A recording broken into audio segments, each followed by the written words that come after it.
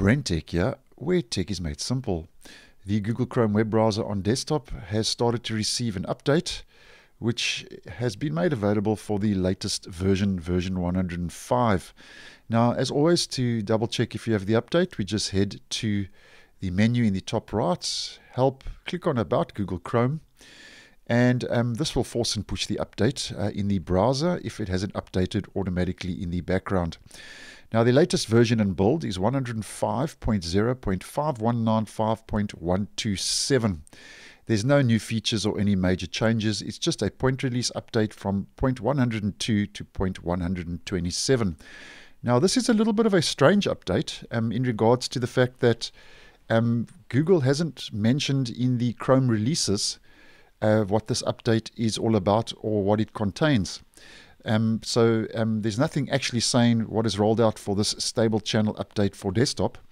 But nonetheless, what the release notes are telling us is that the stable version for iOS has received and includes stability and performance improvements, which started rolling out on the 13th of September, which was late yesterday in my region.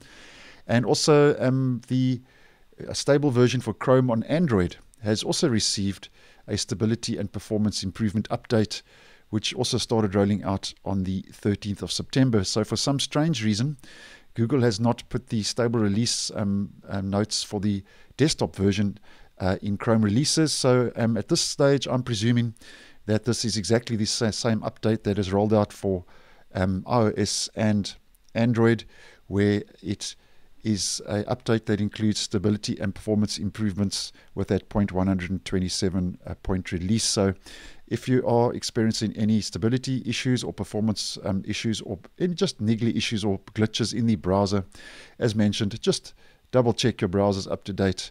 As although there's nothing mentioned in the release notes, this seems to be a stability and performance improvement update to the Chrome web browser on desktop. So thanks for watching, and I will see you in the next one.